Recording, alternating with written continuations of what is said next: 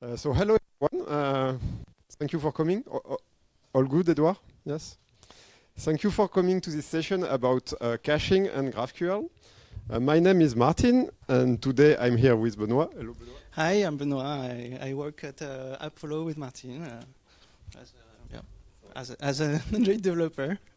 So we share a project and we share a mic as well. So we will try to do it as smooth as possible. Both of us are working on this project here named Apollo Kotlin. Apollo Kotlin is a GraphQL client written 100% in Kotlin.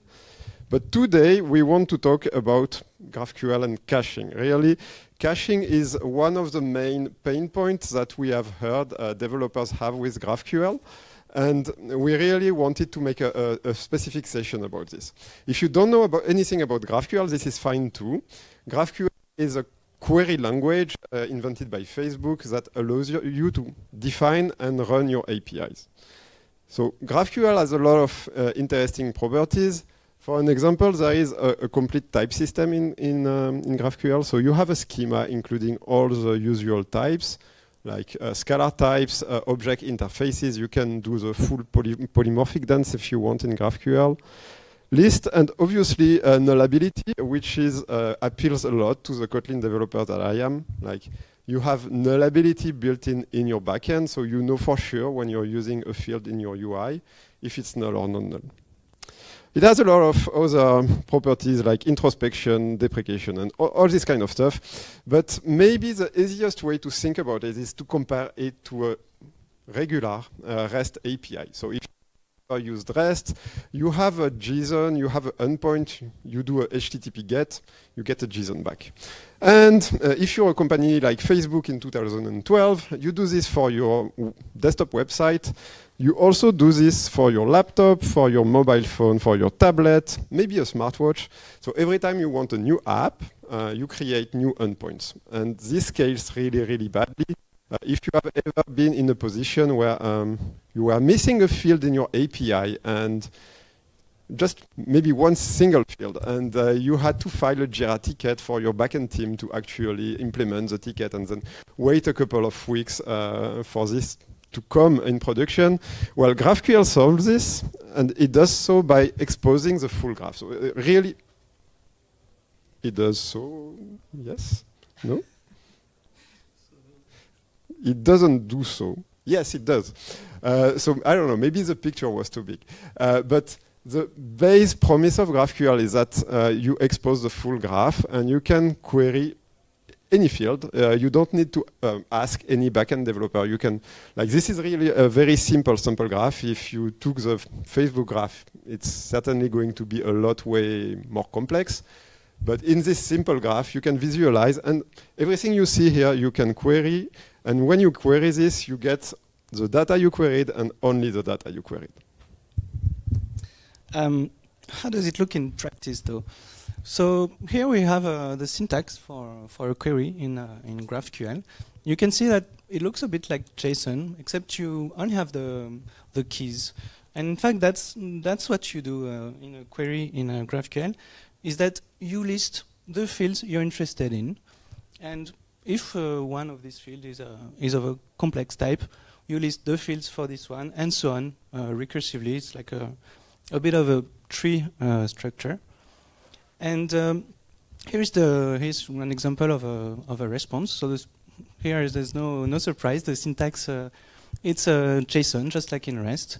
And maybe with a little difference is that the data field here will always be present. It's part of the envelope that you will receive. And you could also have an errors field at the same level, which is also part of the spec. But one thing to notice, is that there's kind of a mirror image here that you can notice, and that's because in GraphQL you get the fields that you request, and only them. And so here, if I add a field or if I remove it, you can see that it will be there or not.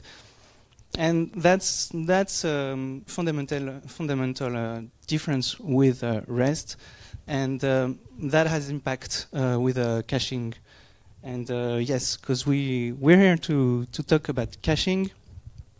And here we show like a common practice that we do to do caching on mobile is that you would use something like a relational database, and you would basically cache your entities by mapping them to some tables. So you have one table per entity, one. Sorry. I don't know. Maybe there's a bad contact or something.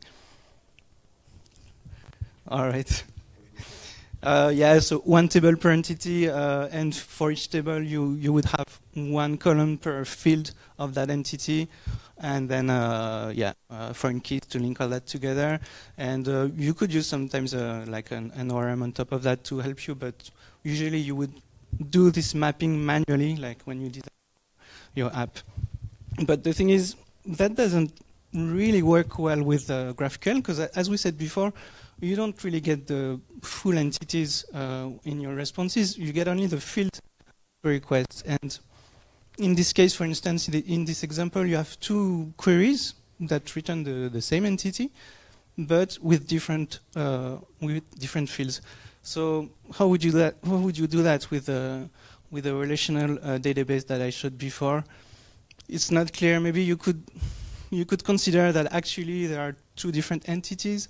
Like you would do one viewer table and one user table, but that's not really good because then you duplicate data in your cache. Or you could say that all the columns in the table, they're nullable, and then if you receive one or not, it would be null or not, but that's not good either, because then how do you differentiate when a field is actually null? So that doesn't really work. Another thing you could do is instead cache the HTTP responses, so the JSON values directly, and in fact that could be a good first approach, because it's easy to implement. It's also easy to reason about, but that's not really ideal either, because as you can see here, for instance, I have two payloads that represent the same entity, even with the same ID. And if you use this approach, you would store them twice also. So that's space wasted on your cache. And also, if you would refresh one of them, the other one wouldn't be refreshed. And so that would lead to cache misses, which is exactly what you want to avoid when you do caching. So, Martin, what else could we do?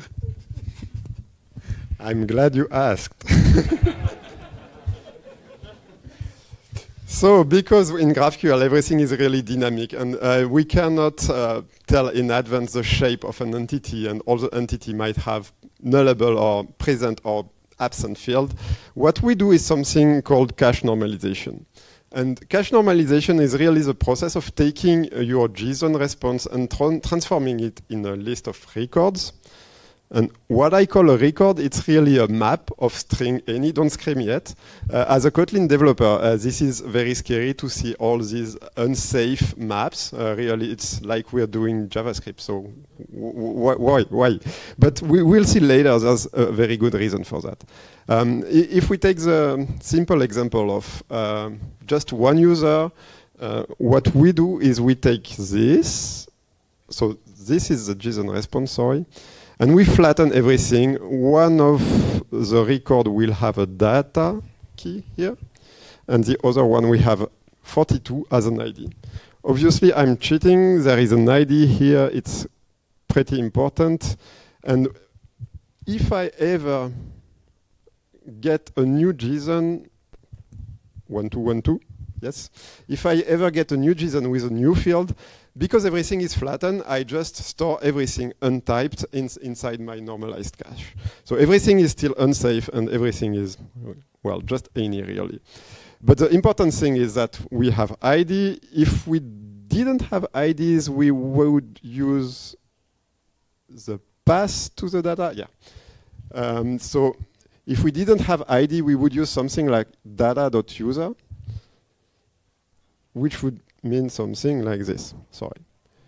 I'm going to skip forward a few slides. If we use the pass as ID, well, there is a bad consequence, which is that we duplicate a lot of data, and you end up in a situation like this. I had an idea. Yeah. So if you use the pass as ID, you end up duplicating a lot of data. So really, when you're using GraphQL, when you want to normalize a cache in GraphQL, it's very important that you talk to your backend developers to make sure that every entity has a stable ID. This is the first like takeaway from this session. Always define your IDs, and once you have this, you will have your full list of unsafe maps stored locally in your normalized cache. But this is fine, right? Yes. This is fine because if you do define your IDs, and even though, as you just said, all the records are stored as unsafe, like untyped maps, due to the nature, due to the built-in type safety of GraphQL, and all the type information that is in your schema of your particular API, a library is able to reconstitute from these records strongly typed models. For instance, on the right we have a data class, basically a Kotlin data class, and yes, that's due to all the type safety that's in GraphQL, and in fact. All of this is what enables powerful tooling around GraphQL, and one such tool is Apollo Kotlin. What a surprise! So yes, so Apollo Kotlin. So yeah, as we said, it's a GraphQL client for Android and for any project using Kotlin, and the way it works is that it generates code. It will take your queries and all the information in the schema, all the type information in the schema. It will generate equivalent models to your queries, and also parsers that basically instantiate these models and fill them with the JSON payload, with the data that it's in the JSON payloads. And one other thing that the library provides as an optional dependency is an implementation of normalized cache, as explained by Martin. It's basically an implementation of what was explained. And to use it, it's easy. Okay, so a bit of code. You declare your cache.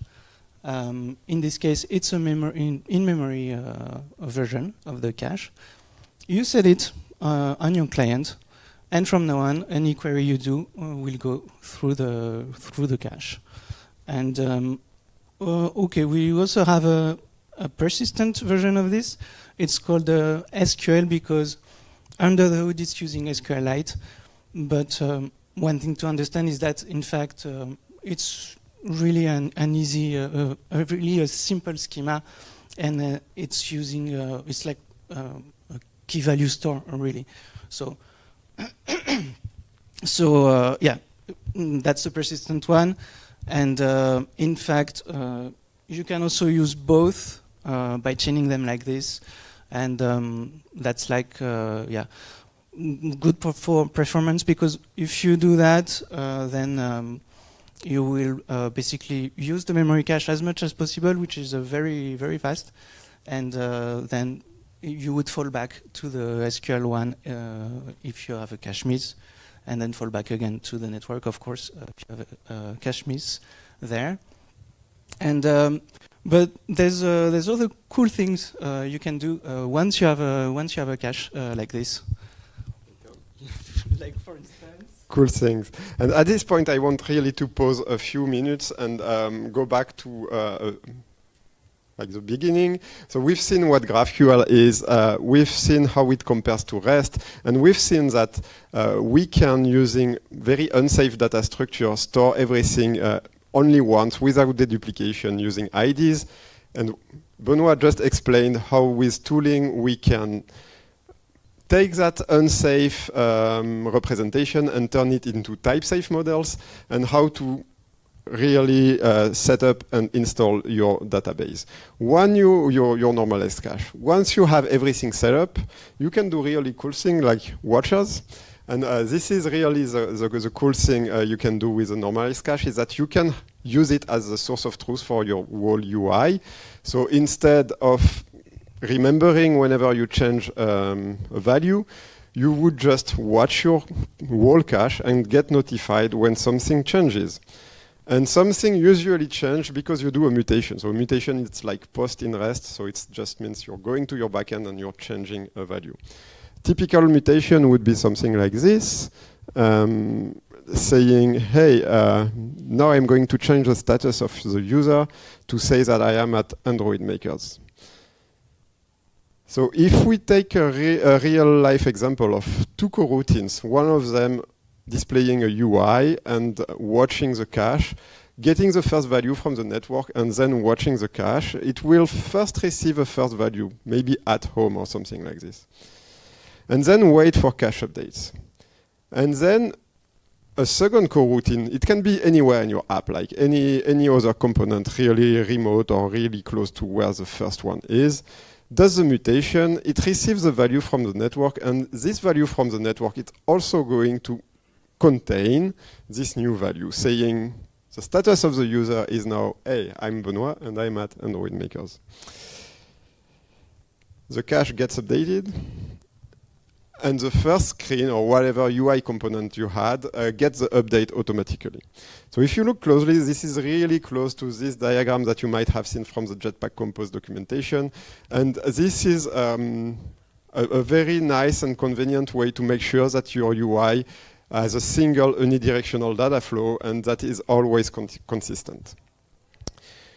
In conclusion, GraphQL is a type-safe language. It has a lot of tooling that allows to build nice stuff. You can add support for offline with just one line, and if you are planning on using the normalized cache, make sure to include your IDs.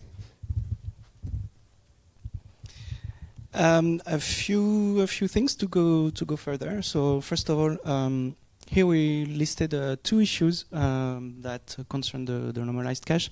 Don't hesitate to go there to have a look, because we're currently in the design phase of this. So there's stuff about like expiring data in the cache, and also specific stuff about pagination. Yes, exactly. It's issue numbers, but it's to track development of new features, and also caching is not just for the client. So if you want to know about caching for GraphQL on the server side, there's two keywords to Google, I guess, to know more about this. And yeah. Oh, so yes, for inspiration to see how all of this you could play with it, you can have a look at the Android Makers app. Actually, not the main branch, but there's a specific GraphQL branch that we worked on recently that shows. It's an example of an app that uses GraphQL and the normalized cache. And that's it. So we have office hours tomorrow if you have questions, and also now, I don't know if we have time now for questions, but you can you can ask questions now as well. And that's it.